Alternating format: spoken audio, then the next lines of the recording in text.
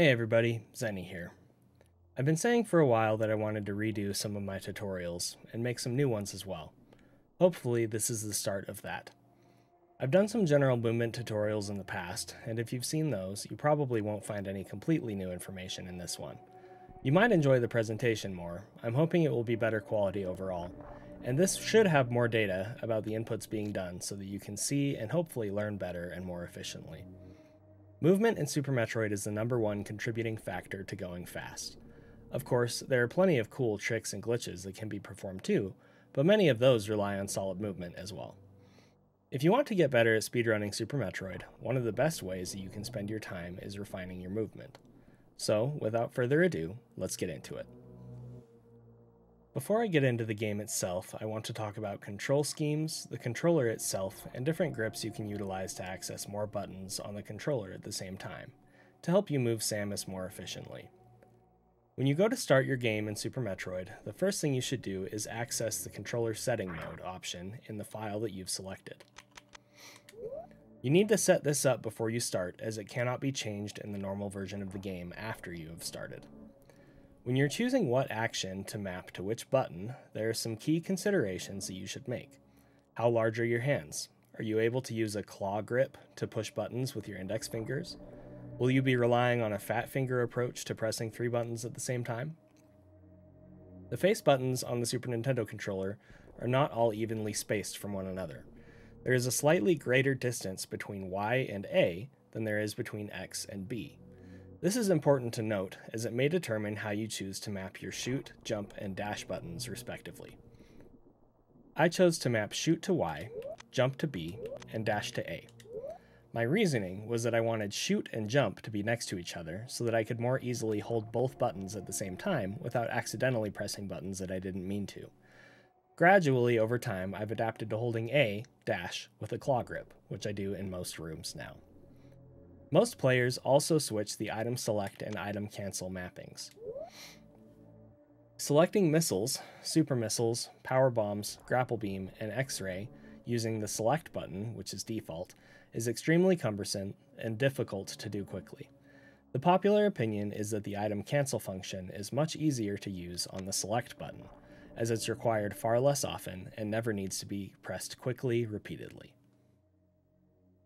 You also have the angle up and angle down buttons to consider here.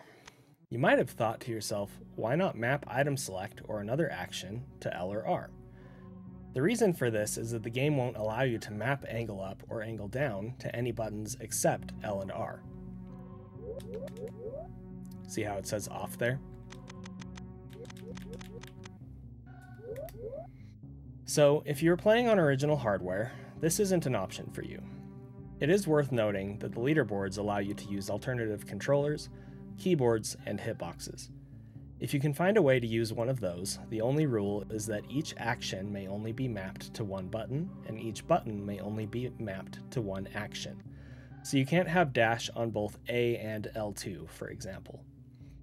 There are a few runners out there, most notably Behemoth87, that have simply chosen to sacrifice their angle down button for the comfort of having an action mapped to L or R. There are lots of disadvantages to doing this. For example, having one less button to arm pump with, being unable to aim angled down without moving forward at the same time, and being unable to straight jump when you have a Shine Spark charged or a spike suit held. Ultimately, it's up to you, but I advise against it. Once you've chosen a control scheme, choose End to save your changes. Coming back to the first menu here, you also need to come into the Special Setting mode. In here, you should turn on the Moonwalk setting. It is off by default. Moonwalk is required to do a glitch called moonfalling, which saves lots of time in the speedrun. Even if you choose not to moonfall in your runs, moonwalking is extremely powerful movement tech for positioning Samus. It might feel awkward at first, as it means you can't normally turn around while holding shoot. But the longer you wait to turn it on, the harder the transition will be. So this is something that I definitely advise turning on from the start. Okay, just a couple more things before we get into actually moving Samus. First off, I want to talk about different controller grips. The 3 main grips that I use are the standard grip, the claw grip, and the piano grip. There's also a special grip specifically for Zoden pumping, which I'll cover later. Please, please, please keep in mind that comfort should always come first. Your hands are a priceless tool for many things in life that are more important than speedrunning Super Metroid. If you're having hand pain, try to adjust the way that you're using your hands when you play. Don't push through the pain. Hands aren't like muscles that build up and get stronger when you push through it. You can seriously and permanently injure your hands and wrists if you try to just tough it out. The standard grip is exactly what you would expect. You hold the controller naturally, push the D-pad with your left thumb, the face buttons with your right thumb, and the L and R buttons with your index fingers. The claw grip involves wrapping an index finger around to press face buttons, or some people do it with their left hand to press select, so that you don't have to stop using your thumbs while they're pressing other buttons. I claw the A button a lot. Some people claw X as well. The main disadvantage to the claw grip is that now your index finger is busy pressing one of these buttons, and you can't press L or R. You can wrap your middle finger around to press L or R for you, but that's always been really uncomfortable for me. I only do it in one single strat across the entire game. There's also the piano grip, which I used to use very frequently before I started to use the claw grip.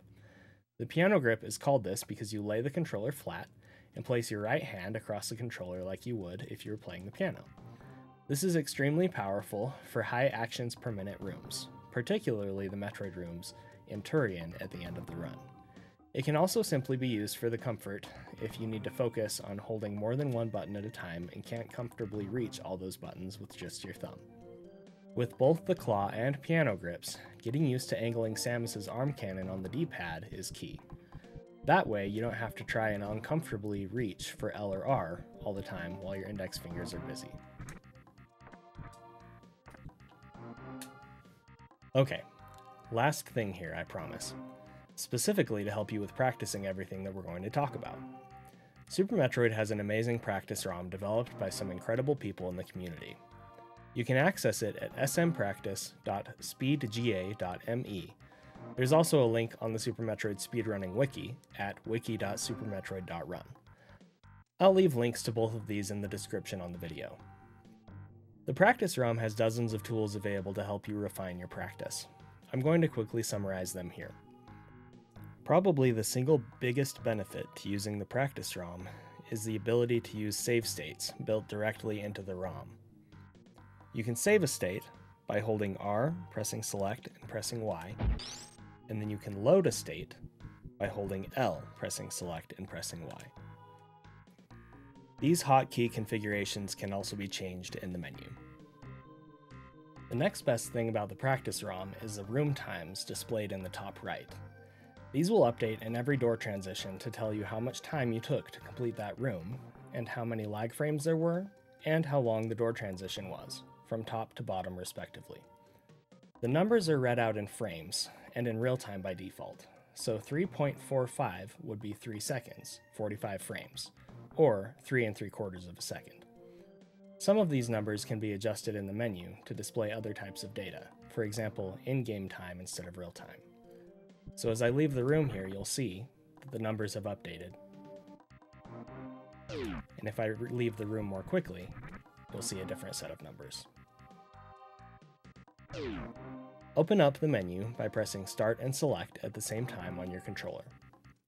My version of the practice ROM is a custom build made by community member Insane Firebat, so yours may look slightly different, but most of the functionality is the same.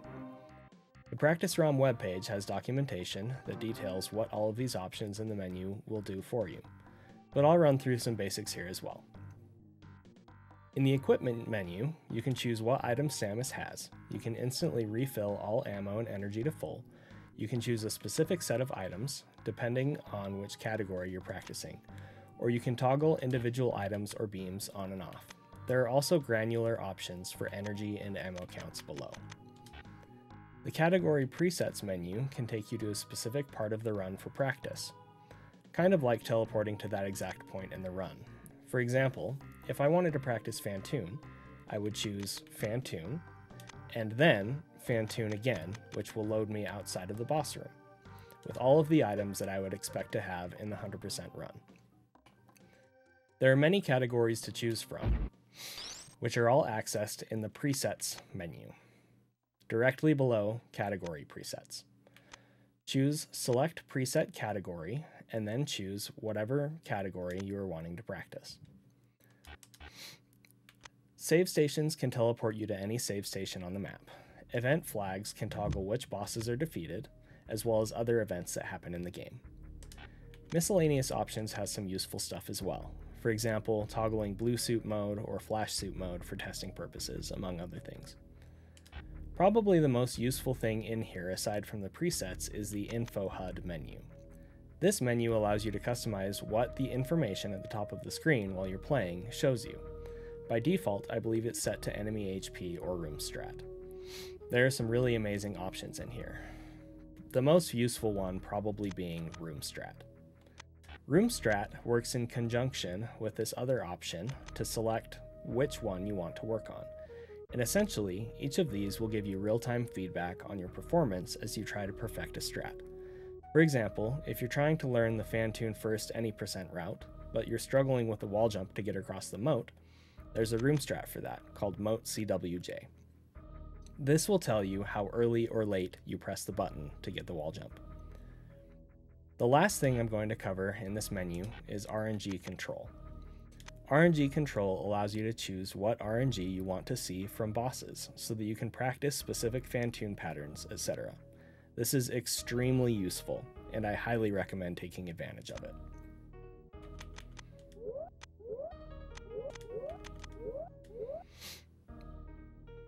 Again, there are tons of options in here, and if you have any questions about what something does, you can look for the documentation on the website, or you can join the Discord and ask for help in there. Look for a link in the video description.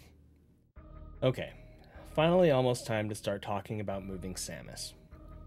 Super Metroid movement is extremely deep and intricate.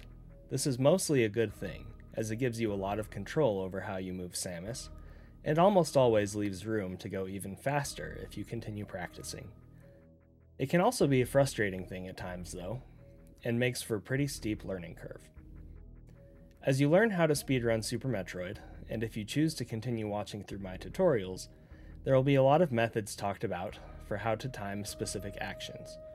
For example, jump when you see Samus pass X part of the background or terrain is a very common visual cue. Visual cues are extremely important for consistency when playing, so I highly encourage that you use them. A couple of things to note about using visual cues and trying to line them up with what other runners or my tutorials might tell you. First, you need to consider the possibility that you will be dealing with a certain level of input lag.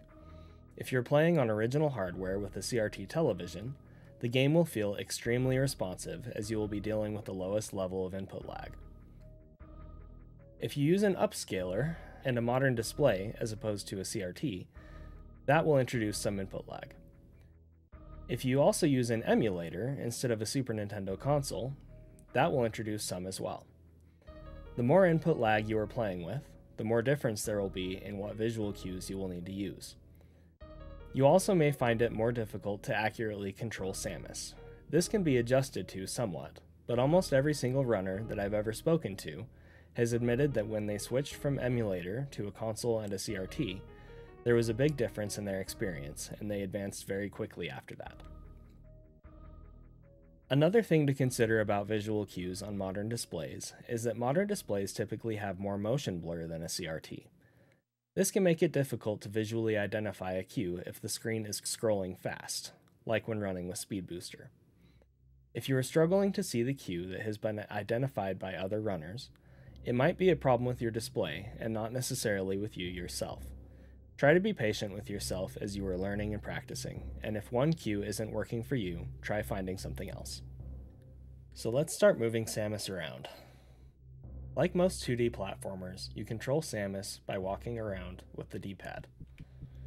You can also use angles on the D-pad to aim Samus's arm cannon up or down, although it should be noted that she will also move forward automatically while doing this, and if you try to enter an angle down state while walking, she'll briefly stop. Alternatively, you can and should use the L and R buttons to angle down and angle up respectively. This brings us to our first little tip here. While walking Samus forward, or running forward, when you release the D-pad, Samus will continue moving for a brief period of time. This can make it difficult to stop precisely on an elevator, for example. However, if you hold an angle button, L or R, and then release the D-pad, Samus will stop immediately. This is called stopping on a dime, and is the most precise and consistent way to activate an elevator or stop in another precise position. If you've watched speedruns of Super Metroid, you've probably noticed players flying backwards after hitting an enemy or hitting some spikes.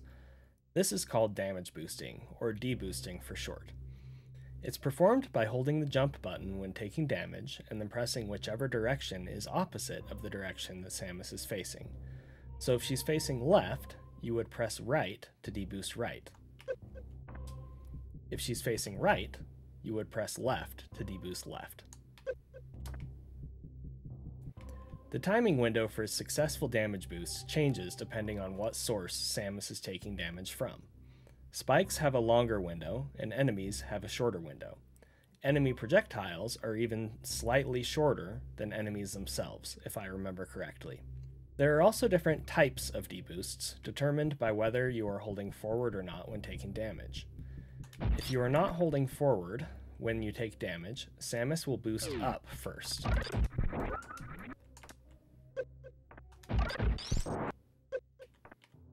If you are holding forward when taking damage, Samus will boost down first.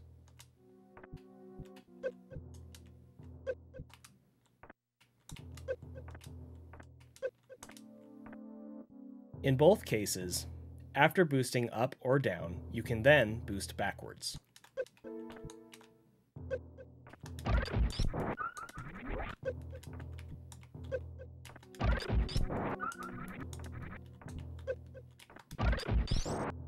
This is important to note for some specific deboost strats throughout the run, where sometimes you need to boost higher or lower in order to avoid bonking on the terrain as you fly backwards. There is also a frame-perfect forward damage boost, which occurs if you are holding forward when taking damage and then immediately switch the D-pad to back and then back to forward again. This is difficult to pull off consistently for humans, so it is not typically used in any strats. Let's talk about jumping versus falling. You might think that if Samus is in the air, she'll behave the same regardless, but that isn't the case. When Samus enters an airborne state because of a jump, she has different attributes than if she walked off a ledge or otherwise entered a falling state. More on that in a minute. The main reason this is important is because of a very common and useful piece of movement tech called a downback. A downback allows you to move Samus forward while aiming down. It's a bit counterintuitive, and I'm not sure why the code makes this happen exactly. But if Samus is in a falling state and you press down, and then while still holding down, you also press back on the D-pad, she will move forward while aiming down.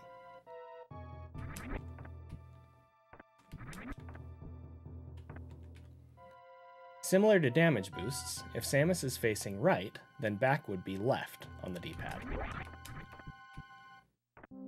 And if Samus is facing left, then back would be right. Samus enters a falling state after walking off a ledge, unmorphing in the air, or taking damage in the air. You cannot down back if Samus is not in a falling state.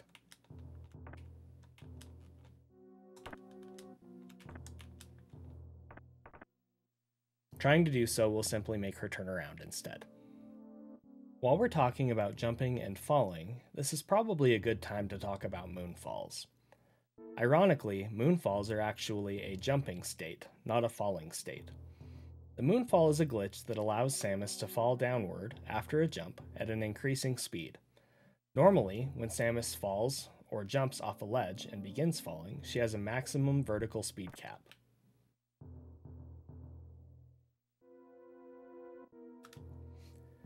The Moonfall glitch essentially removes this speed cap, so she continuously falls faster and faster.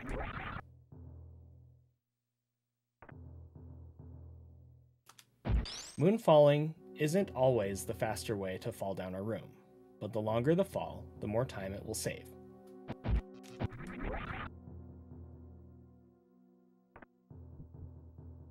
To execute a moonfall, the first thing you should do is hold the shoot button. While you have moonwalk enabled, holding shoot and pressing back will cause Samus to walk backwards without turning around. To moonfall, the easiest way to execute the glitch is to moonwalk while holding an angle button. L or R both work, do whatever is more comfortable for you. And then jumping without releasing the shoot button. It doesn't matter how long you hold jump for, Samus will always do a short jump in this state. After you jump, you want to release the angle button so that Samus doesn't unspin accidentally.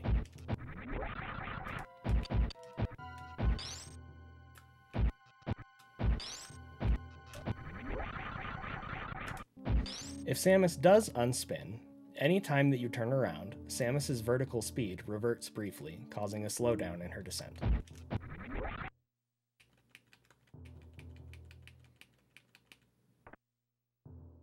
I guess while we're in climb, this is a good time to talk about wall jumps. Wall jumps in Super Metroid are very different from wall jumps in most other platformers. You can't simply be up next to a wall and press jump, and have Samus jump off the wall that way. Instead, you need to be in a spin animation next to the wall, and then press away from the wall, and then press jump. It's not a huge timing window, but it's not tiny either.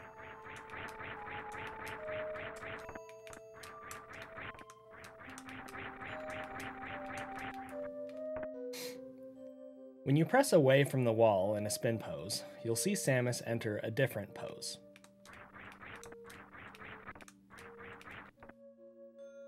This is called a wall jump check, and indicates that if you press jump and you're close enough to the wall jump will occur.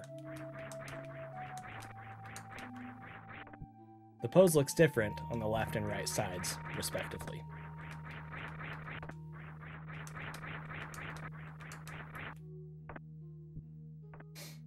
After a wall jump, you have the option to turn back towards the wall and repeat the inputs to do another wall jump. You can do this all the way up a single wall.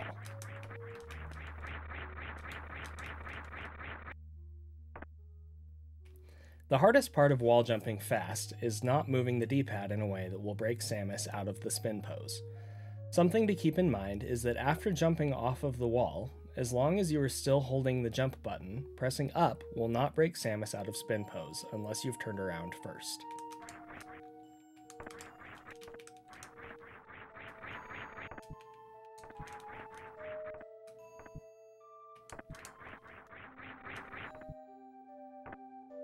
Pressing down, however, will cause her to automatically morph into the morphing ball.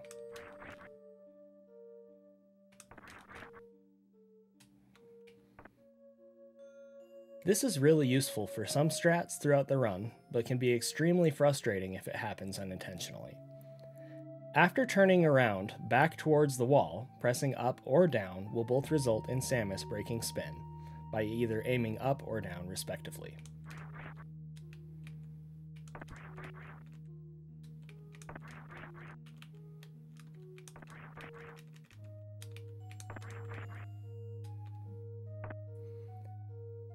If this happens, you've broken the spin pose and will not be able to wall jump again until you've landed and re-entered a spin pose.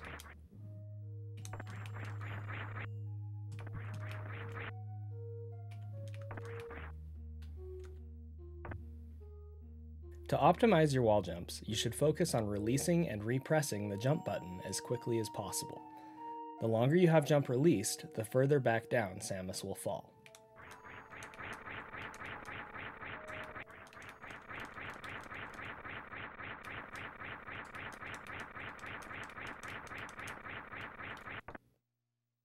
Only one frame of space is required for the gap between inputs, so the faster you're able to release and repress, the better.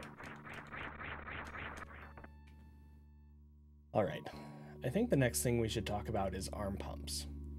When you watch Super Metroid speedruns, you may have noticed that players are running around constantly spamming the angle buttons, aiming the arm cannon up and down repeatedly. This is called arm pumping. An arm pump occurs whenever Samus changes her pose, so going from neutral to angle up is an arm pump. Going back from angle up to neutral is also an arm pump. If Samus is running forward and you shoot, she goes from a neutral pose to an arm cannon forward pose. This is also an arm pump. Every time you arm pump, Samus moves forward 1 pixel. So it doesn't necessarily make Samus run faster, but it does help her move faster, if that makes sense. Let's look at some data here. Running forward from my save state, we got a 1247 room time. Here's a 1242, 1248, 1242. Now let's throw just casual arm pumping into the mix. 1233, 1234, 1229. Now let's do our best to arm pump as fast as we can. Here's a 1232 again, 1226, 1226. So as you can see, arm pumping really does make a difference as you're running through rooms. One thing to note is that if arm pumps overlap with each other, you lose out on a pose change. What I mean by this is that if you go from angle up to neutral to angle down, you're getting 3 arm pumps. However, if you go from angle up and then before releasing angle up, you angle down, you're only getting 2 arm pumps. So if you're arm pumping with both L and R, it's best to try to space your pumps so that they don't overlap with each other. There's a tool in the Practice Rom to help you optimize your arm pumps. Arm Pump Trainer. The numbers in the top left show you how you're performing. You can see how fast you're doing your arm pumps. It updates once every second. And it will also tell you how many of them were overlapping with each other. That's the second number. Somewhat recently, a community member named Zodin had an idea of raking or hovering his fingernails across the shoulder button to very quickly arm pump on a single button. We call this Zodin pumping in Super Metroid. This allows players to arm pump at theoretically task-level speeds, which is 30 presses per second, but it has the huge disadvantage of requiring that your entire right hand be dedicated to nothing except the arm pumps. I use a special grip in series to Zodin pump through the first couple of rooms in the escape, and another one to arm pump down Speed Hallway when collecting Speedbooster. The Speedbooster Zodin pumps can save around half a second. It's not quite that useful anywhere else in the run, though. Just for comparison, when I'm arm pumping with both L and R, I'm getting 6 pumps, 18 pumps, 15 pumps, 21 pumps, and of course some overlaps in those as well. If I do a Zodin pumping method, 29, 36, 41, obviously averaging much higher. My record for Zodin pumping is in the high 50s in a given second. One more thing to note about arm pumps. You generally shouldn't do them on any downward slopes. The reason for this is because since the arm pump is moving Samus 1 pixel forward, sometimes it will move her 1 pixel off of the slope into the air, which will cause her to fall, and will be slow.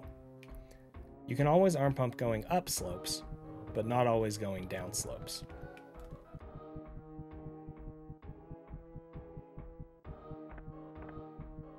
See that?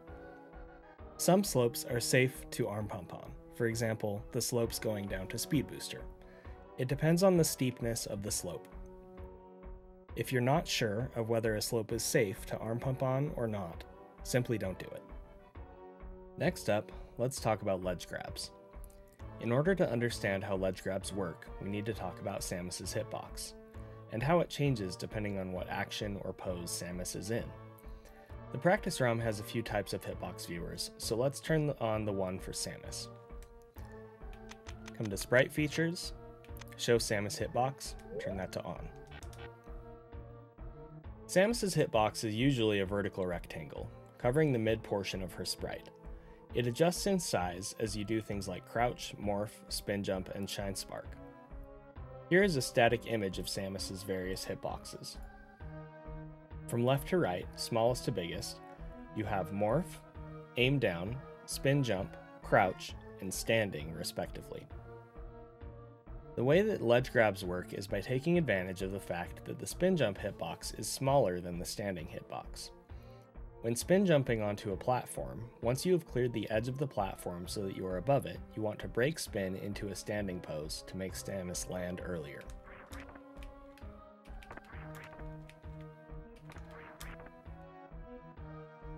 The easiest way to do this is by pressing an angle button. It can also be accomplished by shooting or aiming up.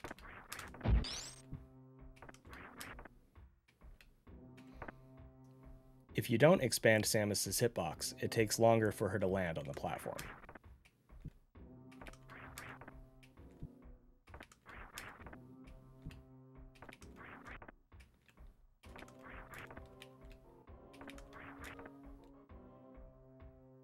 One thing to note is that if you are ledge grabbing with an angle button, best practice is to do that with angle down instead of angle up. The angle up pose has slightly different properties than the angle down pose in relation to how a jump out of a turn animation works. And also, if you press angle up when you have a shine spark charged, you will use your shine spark. If possible, you should generally ledge grab using angle down.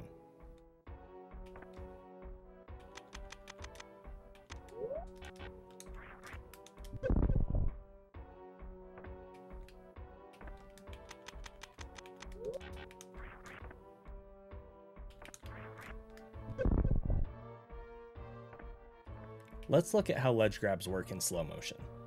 In slow motion, hopefully it will be a little bit easier for you to identify the actual expansion of Samus's hitbox out of a spin jump onto a ledge.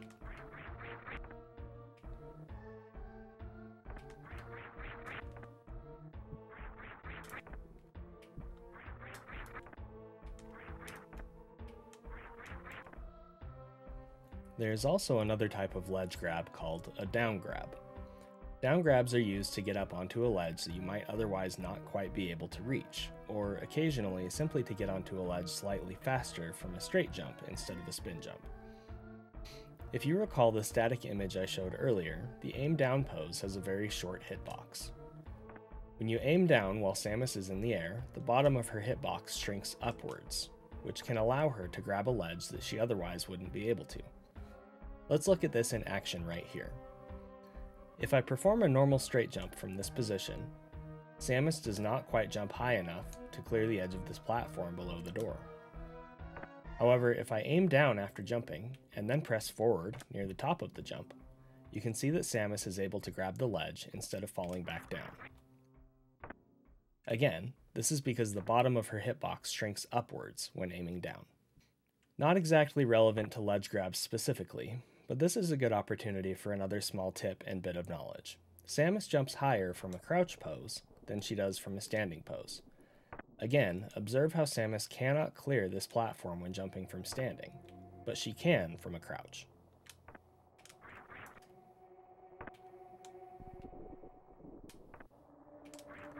One more small thing to note.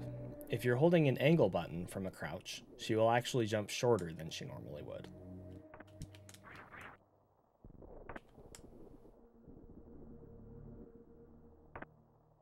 Alright, one more bit about hitbox manipulation before we move on. Not only can the aim down pose be used for down grabs, it can also be used for something called a gap skip. Note the distance between these platforms is too large to simply run across. If you try, you will fall. The obvious solution here then is to jump across them instead. Another option with gaps like this is to run off the ledge and then aim down. Again, aiming down will shrink the bottom of Samus's hitbox upwards, which allows her to clear the gap without falling in.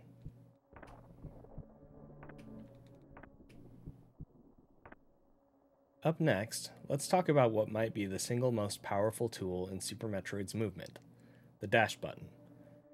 Part of the reason that Super Metroid's movement is so deep is because of the dash button.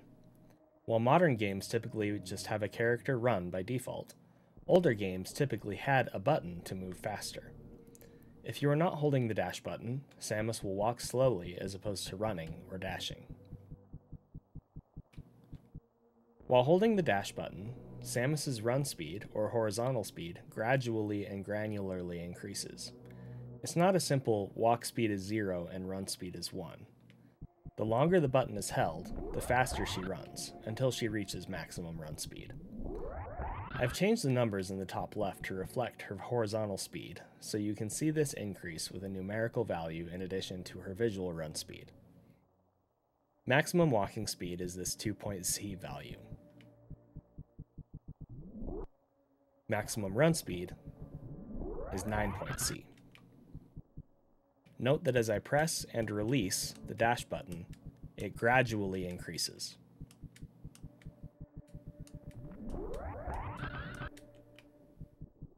Also note that her run speed doesn't reset just because I release the dash button. Run speed will only reset after releasing forward, or otherwise bonking a wall or hitting an enemy.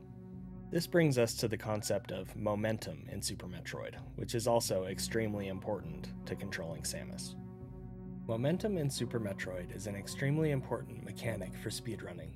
The longer you can keep your momentum, the faster you will be able to move through rooms. It's also important for mockballs, which we'll be discussing in just a minute. As already mentioned, Samus will keep her momentum from holding the dash button as long as you don't release forward until you bonk a wall or enemy. She will also keep that momentum through jumps, but it will reset upon landing in a standing pose. Keeping momentum through jumps can be a bit tricky though, so let's discuss that first. When Samus has run speed momentum when entering a jump, as long as she stays spinning, she'll maintain that momentum until landing. However, if she breaks out of spin for any reason, there are conditions to whether she will keep the momentum or not. If the jump button is held, she will keep it. If an angle button is held, she will keep it. If the shoot button is held, she will keep it. And if the aim down pose or button is held, she will keep it. If any of these actions is performed, and then released prior to another action or button being held, she will lose the momentum. So for example, if we jump with momentum, aim down, and then release the down button before repressing jump or an angle button, she will lose the momentum. You can see this both visually as she slows down. You can also see it with the number decrease prior to her landing in the top left. The same is true for angling and releasing it, and shooting and releasing. There may be other edge cases or scenarios not covered here, but I think I covered the basics. So essentially, anytime that you're breaking spin, if you need to keep your momentum, make sure that you have pressed 2 or more of the buttons, or repressed the buttons prior to releasing all of the buttons. For the example of an aim down, you would want to aim down and then make sure that you are also holding jump prior to releasing the down button.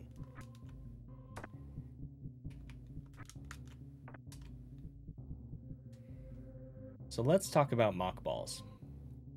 Mockballs should be one of the first, if not the very first thing you learn for speedrunning Super Metroid. They allow significant sequence breaks and also generally help with faster movement. A few key things are needed to perform a mockball. First, Samus needs to have dash speed or run speed and needs to hold that forward momentum through a jump. Second, Samus needs to do a soft morph upon landing. And third, the jump button needs to be held when doing the soft morph. Let's use this room as the key example for performing a mockball, as it's the first time that doing a mockball is required if you intend to sequence break when speedrunning Super Metroid. Notice that if I try to roll across these crumble blocks normally, Samus will fall. And if I try to simply run across them, she gets blocked by this gate.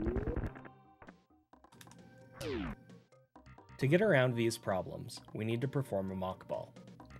We've already discussed dash speed and keeping momentum through jumps, so the next key point to performing a mockball is to do a soft morph. Note that when Samus lands on the ground in Morph Ball, she bounces. A soft morph will prevent that bounce, and is done by timing your morph animation just before she lands on the ground. You should be aiming down prior to landing, and then simply time your next down press to morph as she's about to land.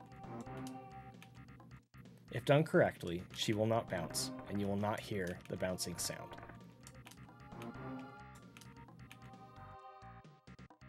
Once you have the concept of soft morphing down, the next thing to focus on is rolling forward as you soft morph. This sequence of inputs on the D-pad is the same as performing a Hadouken in Street Fighter or Mega Man X1 if you're familiar with either of those. Essentially, the order of inputs should be down, down forward, and then forward. Similar to wall jumps, the timing window for this is somewhat loose. Last, as mentioned previously, the jump button needs to be held when doing the soft morph and the rolling forward motions, or the mockball will fail.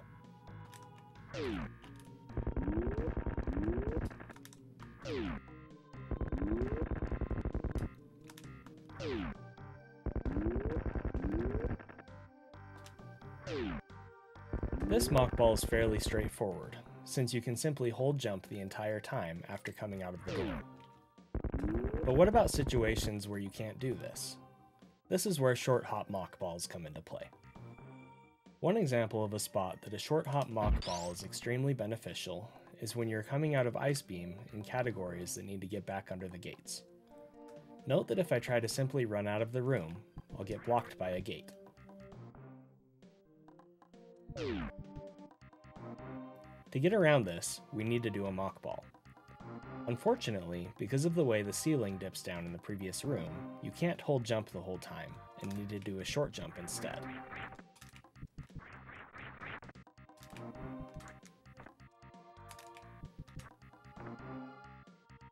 This is where keeping momentum through jumps is important. Remember, if you break spin, and then release all momentum-keeping buttons or actions, Samus will lose her momentum mid-air. So the way a short hop mockball works is that you need to jump, then release the jump button, and aim down, in either order. Now here's the important part. In order to morph to perform the mockball, you will need to release and repress the down button, right? Prior to releasing the down button, you need to repress and hold the jump button. If you don't do this, Samus will lose her momentum and you won't be able to mockball.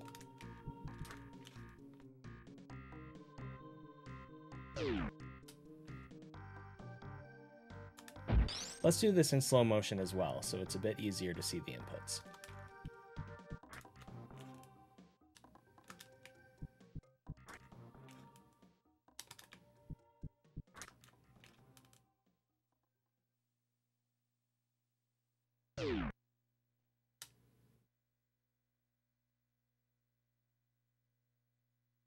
Short hop mockballs are also extremely beneficial for optimizing movement when you're doing mockballs simply to go fast.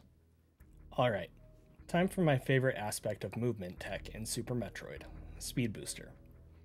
After collecting Speedbooster, when holding dash for a period of time, Samus will eventually activate it, turning blue and leaving a trail of echoes behind as she runs forward. While in this state, she can break Speedbooster blocks, kill most types of enemies, and generally just look super awesome. If you've watched Super Metroid speedruns in the past, you've probably noticed speedrunners somehow activating Speedbooster in really small spaces. This is called short charging. To understand how short charges work, I need to explain how the game activates Speedbooster in the first place. As Samus is running forward, her animation is constantly changing. One of the frames during the running animation is a special frame, where the game checks to see if the dash button is being held. If it is being held, it increments a counter value by 1, and when that value reaches 4, it activates Speedbooster. There is an option in the Practice Rom to show this value.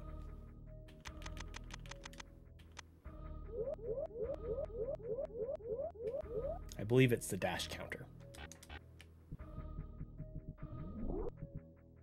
1, 2, 3, 4. There are a few ways to look for which frame you need to be holding dash on. The easiest method for me is to watch her arm that is closest to you. As Samus runs forward, that arm will swing back and forth. The magic frame, as they call it, is just after her arm reaches its furthest back point. The idea behind short charging is that you want to hold dash only during that frame, or for the shortest period of time surrounding that frame that you can. As the speed booster counter increases, Samus's animation will speed up. Additionally, the sound of her footsteps will also speed up. This is a bit easier to hear if you use headphones than if you're relying on external speakers to play. Because Samus's animation is speeding up as the counter increases, the length of time between each tap gets shorter and shorter, rather than being a consistent rhythm. It sounds like this. Tap, tap, tap, tap. Tap, tap, tap, tap. Tap, tap, tap, tap. Tap, tap, tap, tap. The Practice Rom has a tool called Magic Pants that will make Samus turn white each time the frame occurs. Let's turn it on so you can see how it looks.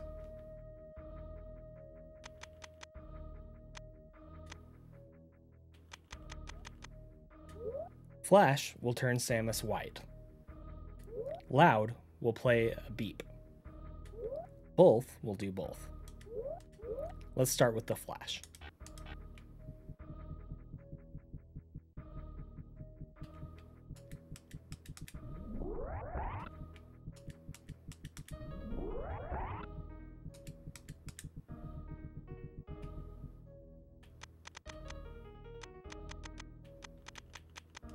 Now let's do loud.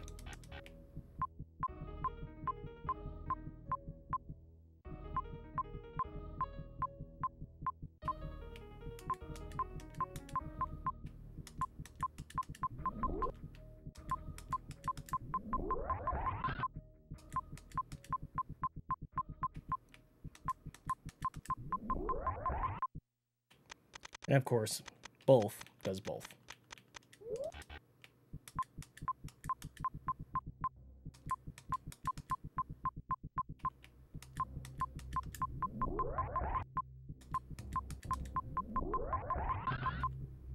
Short charging is somewhat essential for many categories when speedrunning Super Metroid, though it should be noted that a 4-tap is never required in any major category. Most runners will do 2 or 3 taps on average, or a 1-tap if that's all that's necessary. Let's compare the distance covered for each. Not short charging at all.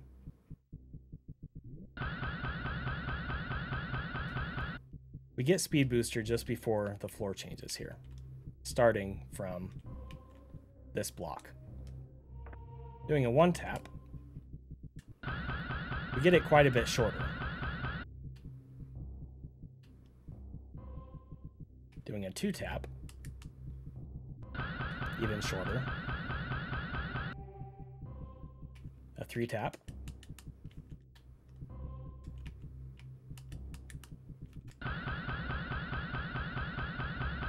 And a 4-tap. As you can see, there's some diminishing returns in the amount of distance covered, depending on how many taps you're doing. Again, because of this, usually only a 2 or 3 tap would be required for any given strat. There are some ways to make your short charges even shorter. The first one we'll cover is called Stuttering. Remember that the game is checking for the dash button being held on a specific frame of Samus's animation? Well, normally, her running animation cycles by simply holding forward. However, it's also possible to repeatedly press forward on the D-pad with short releases between presses, and still keep her animation cycling. This is called stuttering.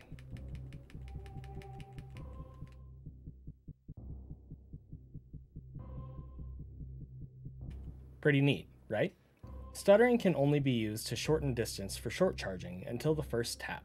After that, releasing forward at all will reset the counter.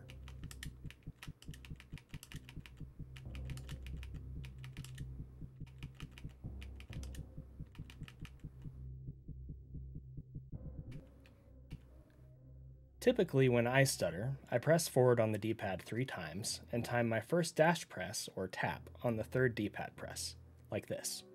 1, 2 tap, 1, 2 tap, 1, 2 tap, 1, 2 tap, tap, tap, tap. 1, 2 tap, tap, tap, tap. Now let's compare distances again. Let's do a single tap short charge with no stutter. We end up right around here. Now let's do it with a stutter. See the difference?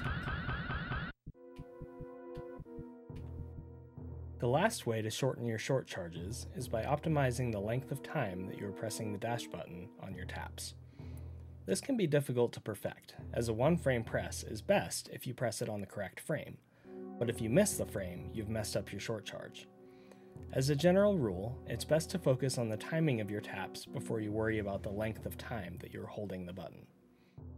The reason a shorter press will help you cover less distance is that for every frame the dash is being held that is not the magic frame, Samus's speed is increasing, and therefore she is covering more distance per frame. Thankfully, there's a great tool in the Practice Rom to help you tune the time and length of your presses. It's called ShinyZeni.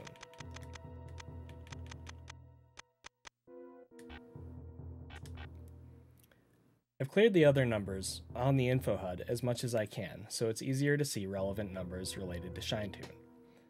Full descriptions of how ShinyZeni works can be found on the Practice Rom website in the documentation, but I'll do my best to explain it here as well. So I'm going to do a short charge here. And you see 4 sets of numbers: 2, 5, 5, 2, 6, 1, 4, 52. 3, 5, 7, 1, 6, 1, 5, 35. 3, 5, 5, 3, 4, 3, 3, 36. So what do all these mean? In this case, what it's telling you is that I held dash for 3 frames before the first tap and 5 frames after the first tap, 5 frames before the second tap and 3 frames after the second tap, 4 frames before the third tap, 3 frames after the third tap, and 3 frames before the fourth tap and 36 frames after the fourth tap. I'm not sure if that 36 is actually the number of frames that I was holding dash, but it didn't update until I released forward. The reason this is so helpful is because it lets you know essentially how long you're holding the button. It also gives you a general timing of when you press the button. So for example, if I pressed and released early, that fourth tap was pressed 5 frames before and released 1 frame before the magic frame.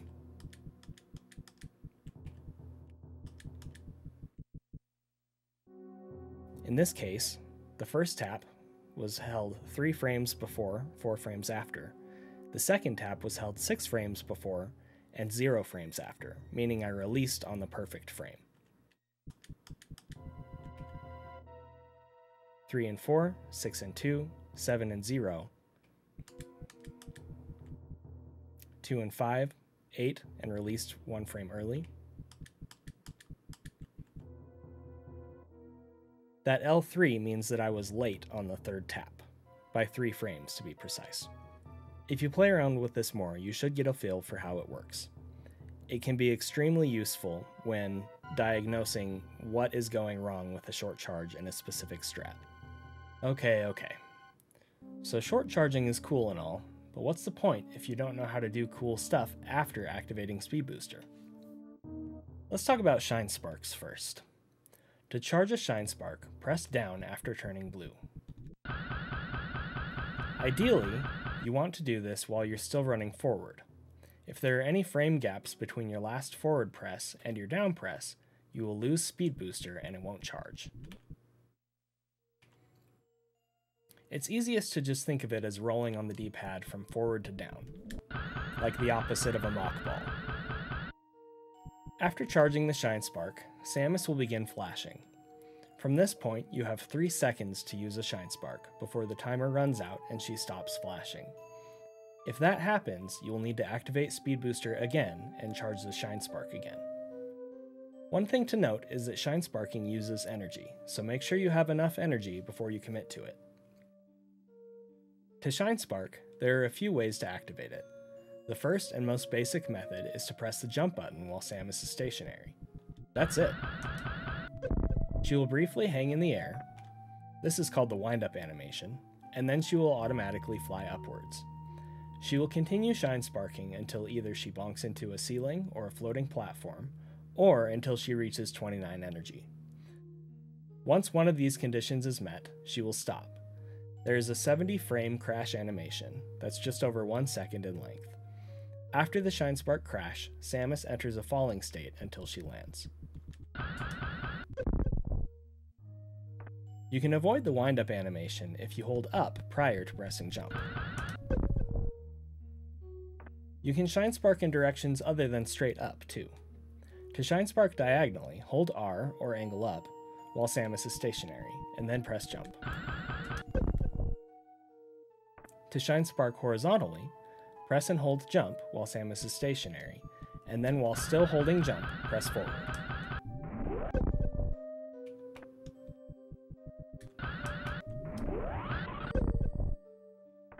Unfortunately, you cannot Shine Spark downward at all. Sorry about that, Dread fans. You can avoid using a Shine Spark when jumping while one is charged a few different ways. Mainly, a spin jump will not Shine Spark.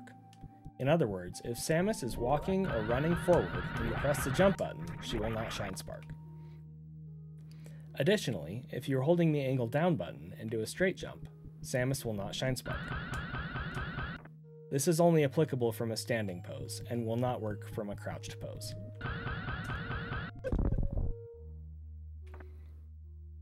Remember when I said that you should keep angle down mapped and not sacrifice it for another action? This is just one of the reasons why. There are some edge cases when you're underwater without a gravity suit where you can prevent Shine Sparks from being used as well. This is only applicable to you if you have a spike suit or a flash suit, but it's still good to know. I can show those quickly here.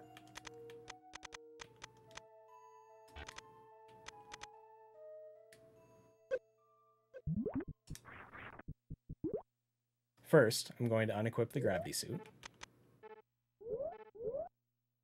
Then I'm going to give myself a Shine Spark.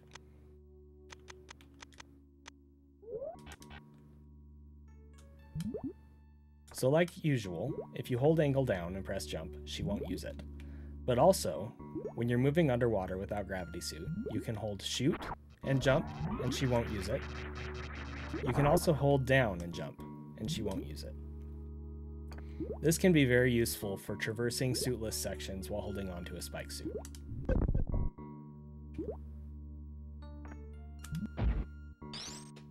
Okay, back to normal situations here. Shine Sparks can be activated from mid-air as well, but only from a jumping state, so not from a falling state as discussed earlier in this video. To activate a Shine Spark in mid-air, Samus needs to be in a jumping state in the air, and then you can activate it by pressing up or angle up. The rest of the inputs are the same as from a stationary standing pose.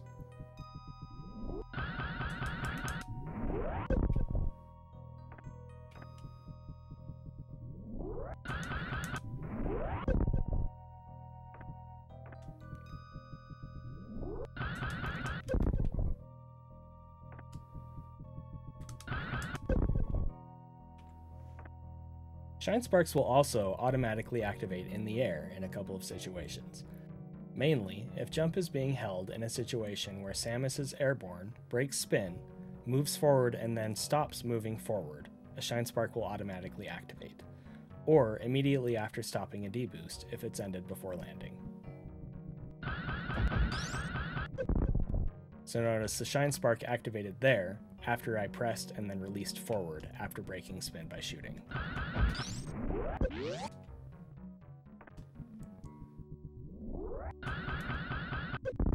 The same thing will also happen if you break spin with an angle down and then continue to hold jump without holding angle down.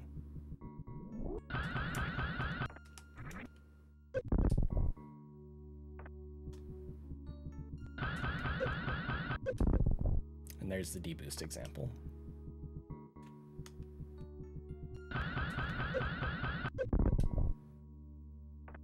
Alright, that should be enough about Shine Sparks. So what else can we do with Speedbooster?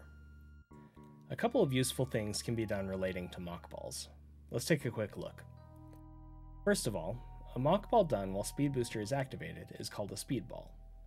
This is particularly useful in situations where you need to break certain blocks while also going fast. A speedball has all the same properties as Speedbooster does while Samus is on the ground, including killing most types of enemies.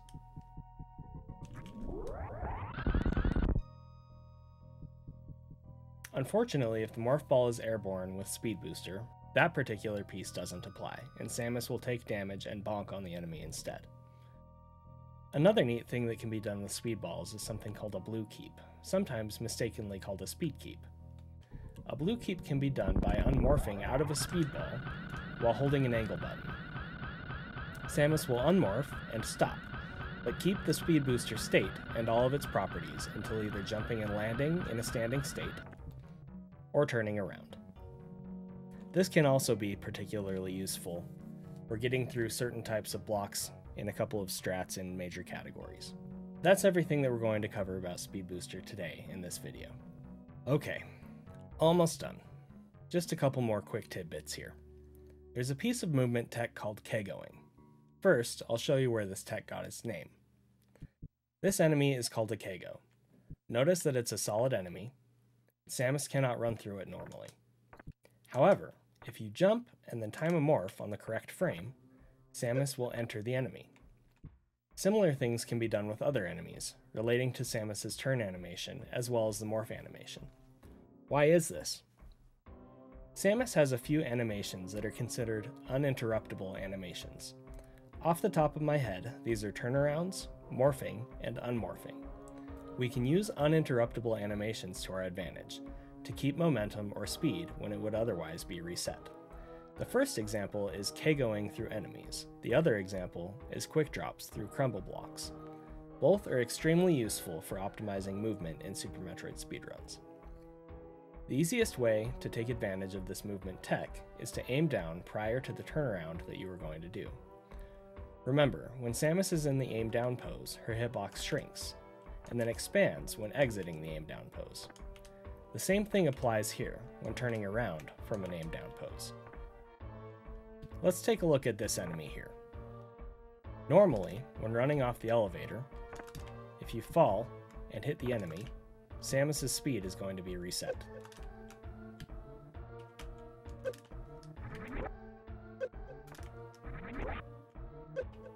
However, if you do a kego, or a turnaround, she keeps her fall speed here.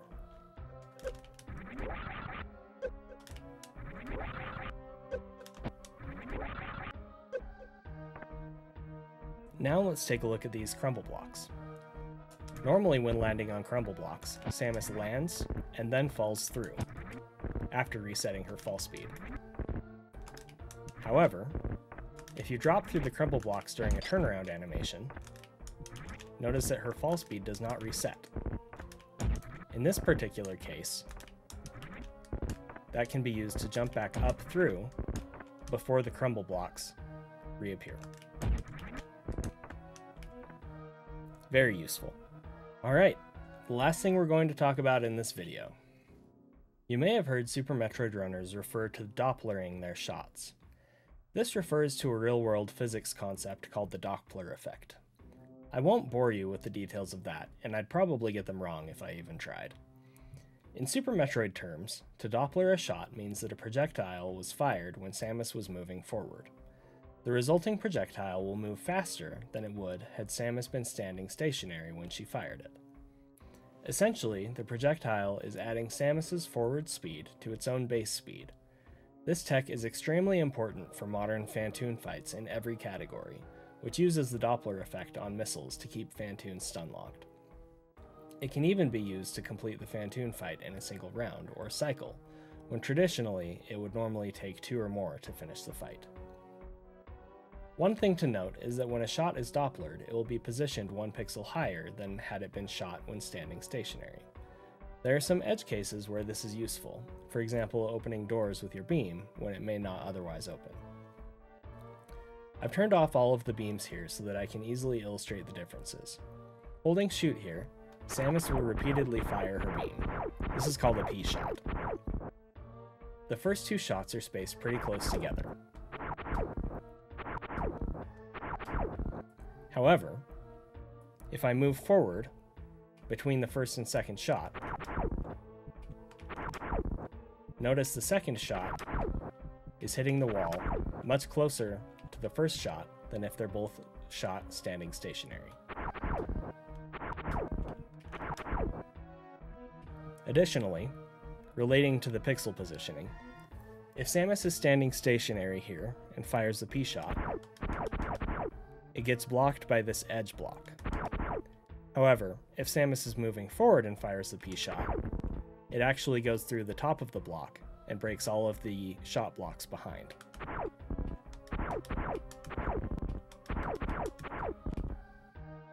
Thank you so much for watching my video. If you've seen my other general movement tutorials in the past, I hope you enjoyed the format of this one and any newer information that I added to it as well. I'm hoping to do more tutorials in the future using this same layout and a similar format to try and improve the clarity of how strats are performed and make it easier to digest the information one piece at a time. If you're new to my channel and you enjoyed this content, feel free to browse through my other tutorials for more in-depth analysis on various Super Metroid categories that I've speedrun over the years. If you'd like to, you can also catch me streaming live both here on YouTube and on my Twitch channel at twitch.tv/ShinyZeni.